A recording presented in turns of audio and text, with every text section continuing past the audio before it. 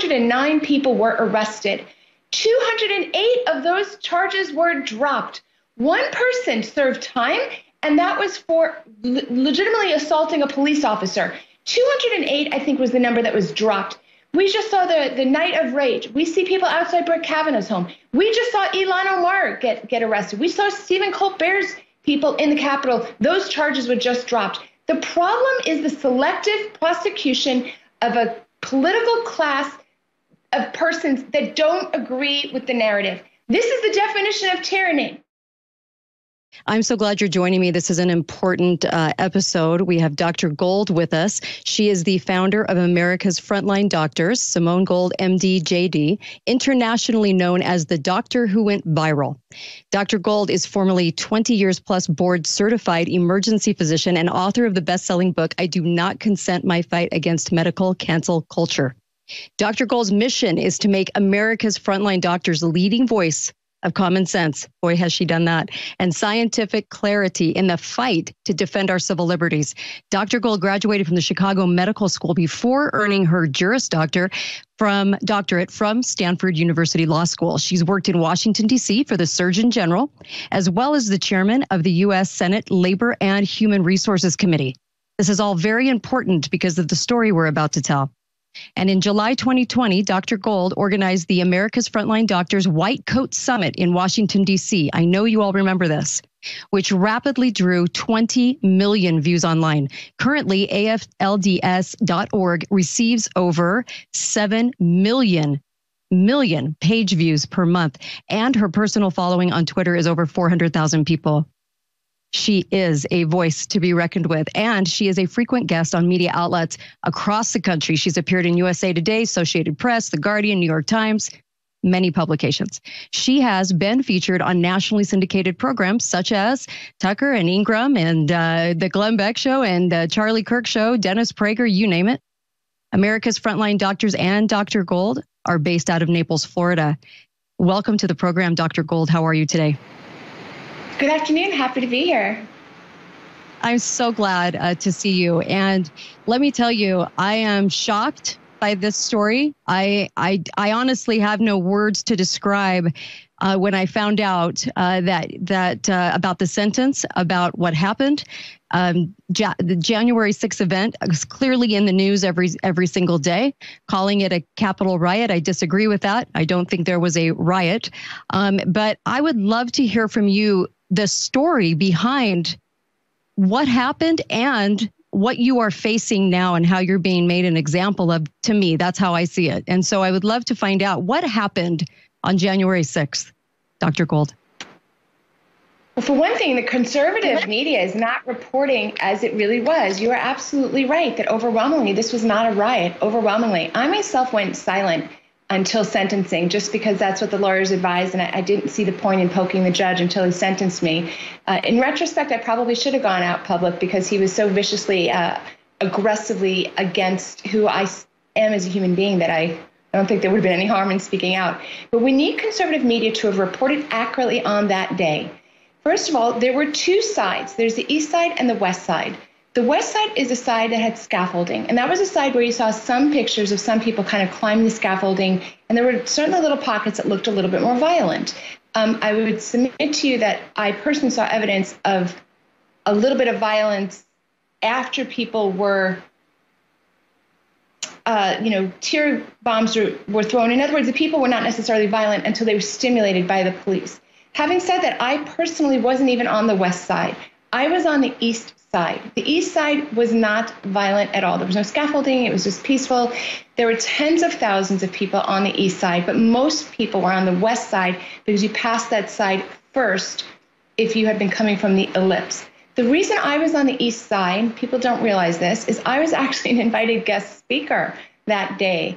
There was 20 or 25 people that were invited guest speakers at various locations, and I made my way along with about 25 other people, kind of in a Congo line, to that location. And when we got to that permitted spot, which was, kind of a platform and a stage and microphones set up, all of a sudden we were not allowed in. And I see that video that you're showing right now. When I was inside the Capitol, which I'll explain how I got there, but there I was giving my speech. But the reason I was forced to give the speech inside the Capitol is the permitted area was summarily not accessible to us at the last moment. So what I do all through the lockdowns was I speak on health policy and health freedom, constitutional freedom around people's health and their own bodies.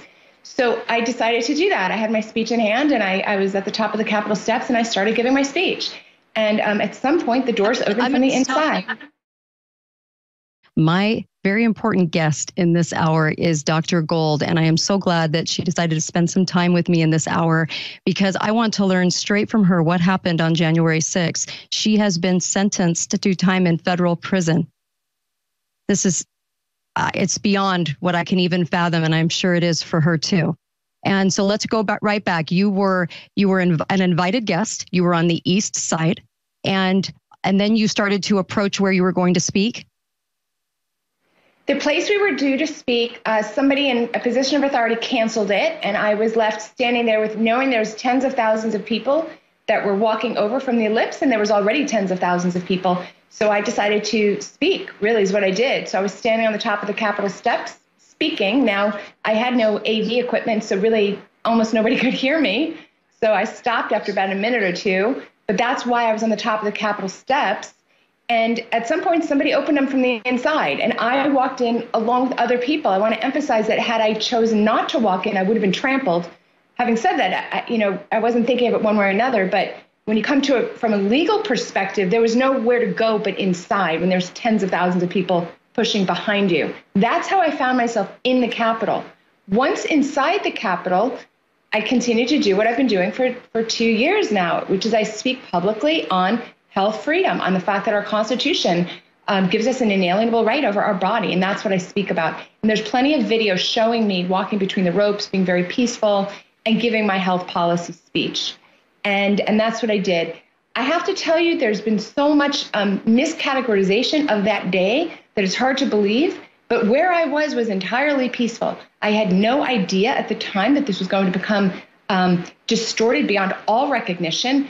When we for the first time when I was asked to leave, finally a police officer came up to me when I was actually speaking, giving my speech, and he kind of put his hands on me to encourage me to leave, and I looked at him, and then I walked out, and that's exactly what happened. So I had no idea this was going to become magnified the way it was. It's beyond all recognition. We walked out, we hung around for a little bit, and then we walked on, and that was it. And then we saw what the media made of that. And that was it. The avalanche of words to describe this event that are not accurate. The avalanche of blowing this out of so many proportions, it doesn't have a proportion left. It's been amazing to me how they have, how they've talked about this in the press. It's always a riot. It's always an insurrection. It's always all these words. You didn't see that. You didn't witness that. And I did witness tape where the officer was waving people in, and that door could have only been opened from the inside. So the people walked in thinking they were invited as the cops stood there on the side smiling as people were walking through it within the roped area. That's what I saw. Is that accurate? We have to be the living witnesses. There was a dearth of camera equipment. There was a dearth of media equipment. In retrospect, that was odd. I didn't pick up on it at the time, but there was virtually no media there. I think that was a setup because had there been a lot of media cameras, people would have seen with their own eyes that there were thousands and thousands and hundreds of thousands, maybe a million and a half people in the city total. Certainly on my side of the Capitol, which was the smaller side, the east side, I think there was 80,000 people easily. But there was no cameras really recording all of this. We have to stand as witness. There were moms with baby carriages. There were grandparents. There were people singing Kumbaya, literally Kumbaya. There were people praying. There were people happy, joyful. That's what we saw. That was the vast, vast, vast majority of people. And then the real crime, though, is that the media was absent in categorizing this accurately. And then the government went after these people in a way that we've never seen in our nation. Political protests are ubiquitous in a country that allows free speech. May I bring people back to January of 2017, when President Trump was inaugurated? There were protests. I don't know if you recall, but they were kind of violent. There were fires. There were people who threw kind of homemade little bomb kind of cocktails at people. My recollection is 209 people were arrested. 208 of those charges were dropped. One person served time, and that was for legitimately assaulting a police officer. 208, I think, was the number that was dropped. We just saw the night of rage. We see people outside Brett Kavanaugh's home. We just saw Ilhan Omar get arrested. We saw Stephen Colbert's people in the Capitol. Those charges were just dropped. The problem is the selective prosecution of a political class of persons that don't agree with the narrative. This is the definition of tyranny. If you live, if you are a member of oh my goodness, I forget the name of the North Korean dictator. If you're a member of his family, you're not going to be charged with a crime. That's what we're seeing here in America. If you are a member of these judges' family, if you're a member of the Clinton family, if you're a member of the Biden family, you're not going to be let off in handcuffs and shackles the way Peter Navarro is let off, the way they threatened Steve Bannon. So I'm here to wake people up. I'm a doctor. I'm a lawyer. If they can do this to me for free speech, they can do it to you next. Amen. Amen. And you know what? I wanted to go through your entire biography because I wanted people to understand what a presence you've been in the health community, the doctor that you are, because you are such a threat to them. When you were speaking out about health freedom, they wanted to silence you. This is all about picking your politics and then deciding who they're going to charge criminally. This is absolutely outrageous. This is appalling. This is horrific. And we as an American public should not take this. People were waved into the Capitol. Like you said, most people that walked in didn't even know that there was something wrong with that. It is the people. We did pay for that. I'm pretty sure. I don't know even how they got trespassing charges, but they keep saying armed insurrection. That's absolutely incorrect. Nobody was armed. And this is why nobody had a gun charge. There were not gun charges handed out to everybody is because they couldn't anyway with concealed carry, but also the fact that they weren't armed. So they have painted a story. They've painted it. It's been, have you just been appalled? And here's an easy fact that people can know. So when I decided to take a plea, which is a tragedy in itself, but they squeeze you so hard that you really are in a position that you can't. And I'll talk about that in a minute. But here's a neat little fact that people can reflect upon. If this was such a dangerous insurrection, then how come my plea agreement says that the amount of damage that was done to the Capitol was $1.5 million? We're talking about an insurrection that's so violent you could barely buy a cup of coffee in Washington, D.C. We had, an hour of rioting in the summer of 2020. You had expenses that exceeded $1.5 million. They're talking about an entire day of insurrection, and the entire bill to the Capitol was $1.5 million. I know because I signed that piece of paper that's what it was. So good luck claiming this as an insurrection. I'm sure people are interested why I took a plea and why, people are taking pleas if what I'm telling you is the truth. Well, there's video evidence of everything that I'm saying, so you don't have to just rely on my word. But the government, I'm a lawyer. You said that. Thank you. So the government's role in our criminal justice system, the government and the defense have very different roles. The defense exists just to really defend the defendant. Whether the defendant is guilty or innocent, his job or her job is to defend the defendant. The government, though, has two jobs. The government is to prosecute the case, but the government is also what's called an officer of the court. Officers of the court have to walk kind of a narrow ethical line. One example is they're not allowed to bring charges that they don't have the elements to prove it. But what the government has done in this instance is they've overcharged January 6 defendants so aggressively you can't even recognize the situation from the paperwork that they file. For example, in my case, and people need to hear this, I was charged with 5 crimes. The only one of the 5 that you could even say there was any evidence to look at was the one I accepted a plea, which was trespass. My guest is Dr. Gold, and I'm so happy to have her on because this story needs to be told. And let me remind everybody, I know that you know this out there, but 5 people did not die that day. In fact, they died after in different circumstances. But the news stories, even today, in the news today, headline news, they are still giving that story. And it's completely false. It did not happen. 5 people did not die that day. Also, the fire extinguisher story that was passed around the media for years now, for a year now absolutely did not happen, completely falsified. And the coroner said it never happened. The 140 officers that claimed they had injuries too never were shown. In fact, never talked about. And I'm not quite sure how 140 officers would have received those kinds of injuries of assault when people didn't even have weapons. This was absolutely lie after lie after lie. And I'm so glad to hear from Dr. Gold because she was there. So you were talking about the charges, and it was a trespassing charge, correct?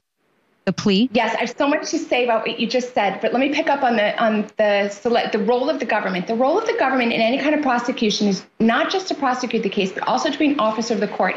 To be an ethical, honorable officer of the court, there are certain rules, and one of them is that you cannot overcharge for crimes for which you don't have proof of the elements of the crime. But what they've done to all the January 6 defendants I've seen is they've overcharged. For example, in my case, they charged me with five counts, of which there was possibly evidence only for one. The other three included disorderly, of which they had no evidence because I was never disorderly. And they also charged me with a felony obstruction, of which they had no evidence whatsoever. But that felony charge carries a 20-year potential prison term. This is why people are taking plea deals. Because who can risk going to trial on a 20-year felony in a DC jury where we know that the jury pool has been contaminated by, for example, the show theater that the Congress put on recently? This is why people are taking pleas.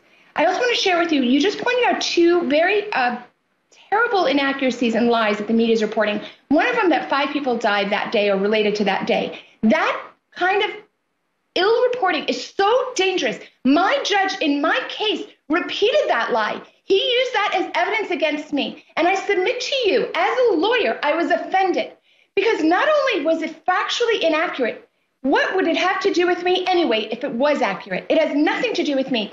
Those are reasons why my judge in particular did not display a judicial temperament. Judicial temperament means you can look at the facts on the ground and you can look at the defendant dispassionately and put it together and make an assessment. But when you have a judge saying from the bench that I did not show remorse for 5 people who died as related to the Capitol, you have a judge who showed himself to be factually inaccurate and so irretrievably biased that he lacks proper judicial temperament.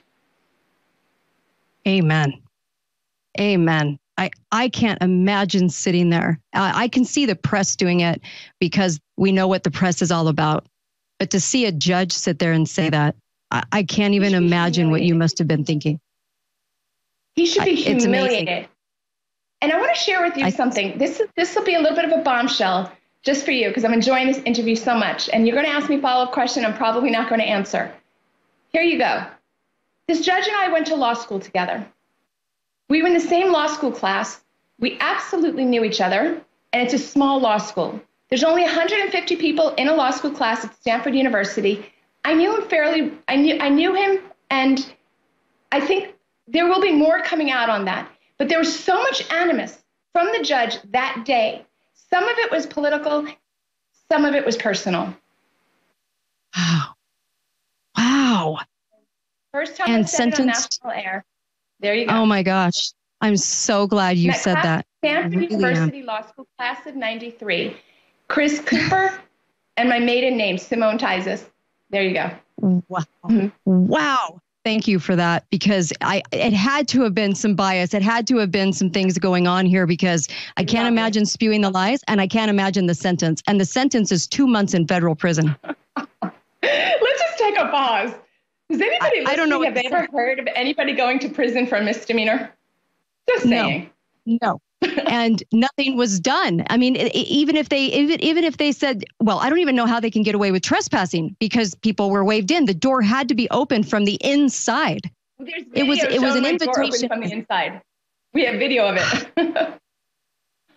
It's, I know that AOC said a few things about that and dropped that information, but it is kind of interesting that the media won't report on it, but I should not be shocked because this is what we've been getting every single day. 140 officers, think about this for a moment, 140 officers standing there taking an assault and didn't fight back because no one had marks on them. I haven't I mean, Let me give you some information. Let me give you some information on that, because they tried that trick with me, and they did this in court, and it's all in my transcript.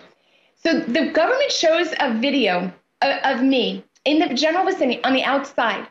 And a few feet away, there's an officer who I remember it. I looked at his eyes. He looked to me as an ER doctor that he was about to faint. Whatever it was, he stumbled. He either fainted or he kind of tripped. He kind of fell several feet in front of me. Between me and him, there were many people because it was so crowded. There was maybe 5 or 6 people between us. As he fell to the ground, the crowd chanted, and you can see it, "Get him up, get him up, get him up, get him up," like that. He was on his feet within 3 or 4 seconds. This is all on video. Nonetheless, the government in my case tried to submit to the judge that I was somewhere in the vicinity of an officer who had been assaulted. So I can tell you right now that that's what they're calling assault. A video where you can see the man was not assaulted, and he was lifted to his feet by the crowd, and he walked off. That's what the government is portraying as an assault. That's probably what they're talking about. Absolutely. And you know what? Had one officer actually been assaulted, you don't think they would have taken out their firearms and said they would have had reason to do to take out Americans that they thought were assaulting them? Of course they would have. I mean, look at any kind of event. If something happens with an officer, you've got 10 or 20 officers right there, right? To make a very big deal about that and to save an officer. That didn't happen. 140 officers when they kept... I was standing right next to officers. There's a picture of me in the Washington Post with officers walking behind me looking bored. There's other video where an officer's right next to me. He's got his gun right next to me, holding his gun, looking utterly unbothered.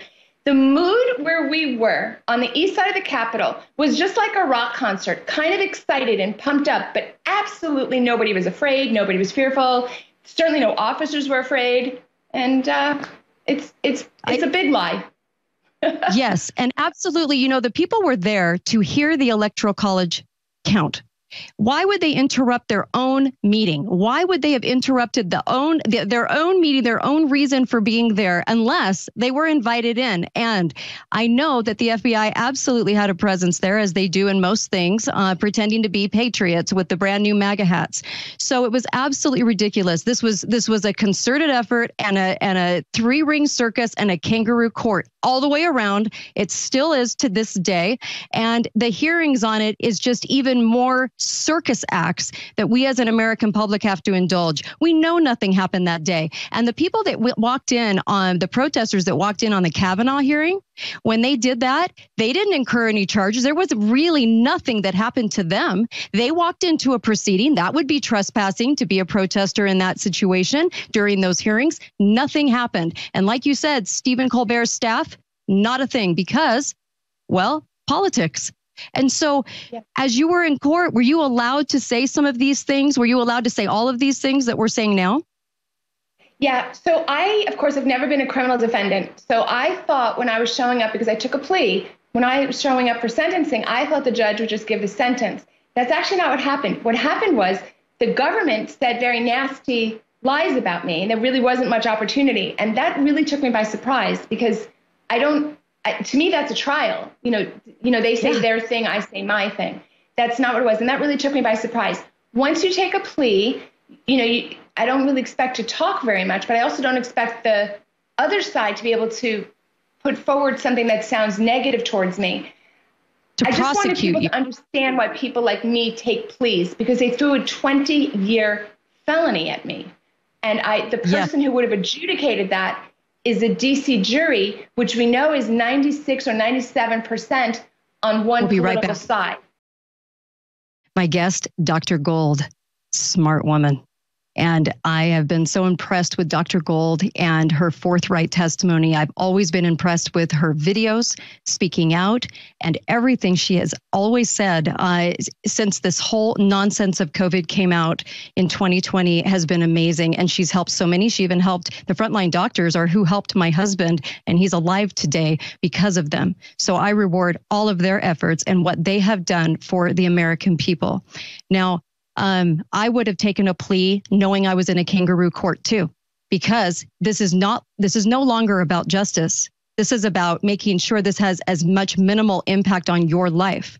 And I believe that any of the acts described as vandalism, like the single broken window, give me a break, were done by FBI posing as patriots. We all know they were there. It was people were actually voicing concerns that they were there and among them. And then we also had Antifa dressed up in MAGA clothing too. And all of that started to come out. But of course, the media doesn't touch it with a 10-foot pole because it's truth.